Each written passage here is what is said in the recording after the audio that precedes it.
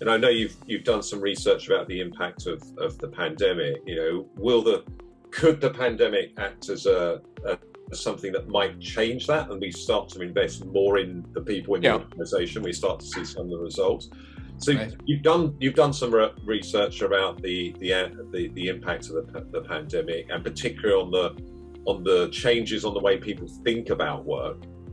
What has your research shown on how people's perception, as well as their priorities and their values have changed in the last 2 years?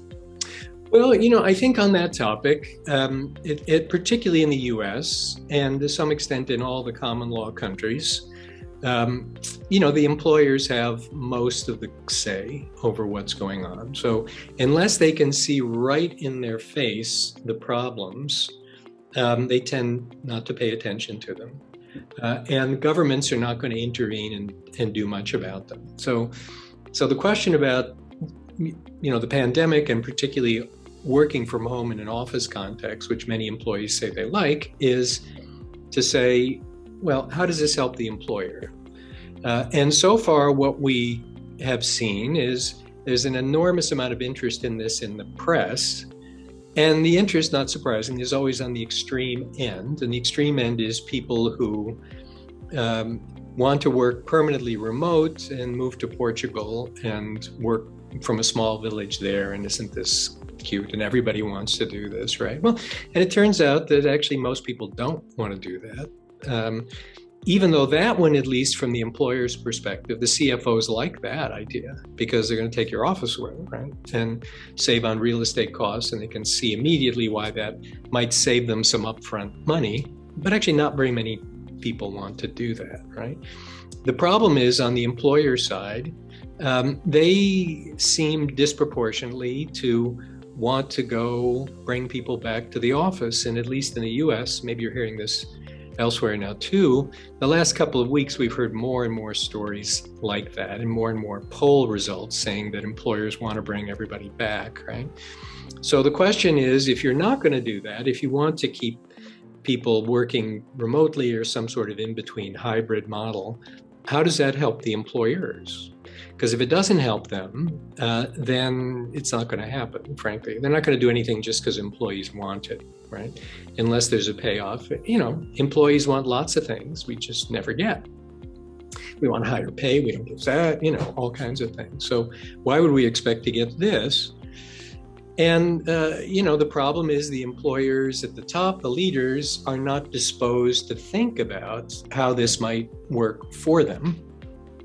So they're not inclined to do it, right? And I think we're starting to see now people heading back, trying to bring more people back to the office on a permanent basis. So, has it changed the way employees think about work? There's very little evidence that people are quitting their jobs and moving to Tibet and becoming Buddhists. It's just, that's not what's going on. They're quitting this job and moving to another job. Yeah. And the reason they're all doing that now is frankly because they can. Right? You see these surveys saying, a third of workers say they'll quit unless they get blah, blah, blah. They say that all the time. There's nothing new about those surveys. They've always said that.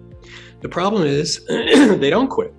And the correlation between saying you're going to quit, intentions of to quit, what the psychologists call this, and actual quitting is just a couple of percent. So almost nobody who says they quit actually quit.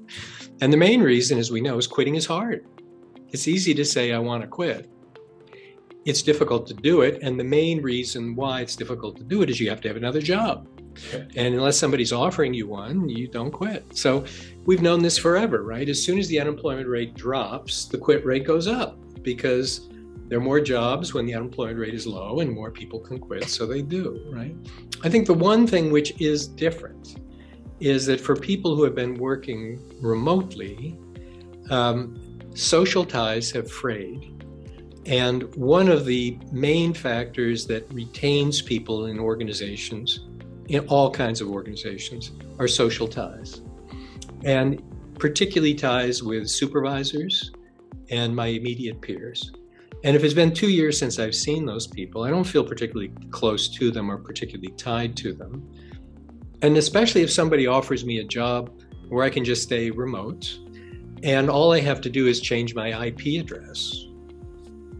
Now it's pretty easy for me to move, right? So that's the main thing which has happened, is it's a lot easier to move. There are more jobs. The labor market at least is tight, at least in some places, not everywhere. And actually quit rate is not up everywhere. It's only certain industries.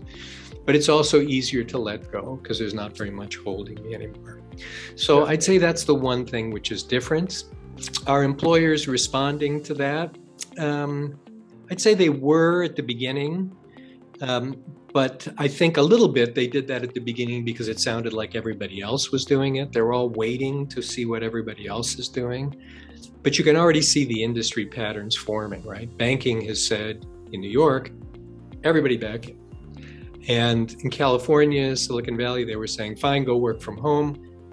But now they're walking that back in Silicon Valley. They're walking it back by charging you basically a penalty on your compensation if you want to work remotely. They were saying, well, we're going to cut your pay. And they don't say it that way, right? They say, well, we're going to pay you based on the labor market where you're living, knowing that nowhere else is the labor market higher than where they are, or the cost of living where you're going to move, and which no one's ever thought about doing that before. They never looked at the zip code where your house is in Silicon Valley and pricing your compensation based on that. The cost of living difference is already pretty big. So I always tell my friends who are there, just tell them you want to move to Hong Kong, where the cost of living is 30% higher than Silicon Valley, and see if they give you a pay raise. They don't mean it. That's not where they're doing it, right? So I think even in Silicon Valley, they're walking this back. And the other thing, which is not so well known, is that the tech firms who were big on pushing remote work are also buying commercial real estate like crazy during the pandemic. They're the single biggest purchasers of long-term office space. So what's going on there? It doesn't sound like they're moving toward a permanently remote world, In this series, we will be speaking to a range of senior leaders who are pushing a data-driven and digital HR agenda.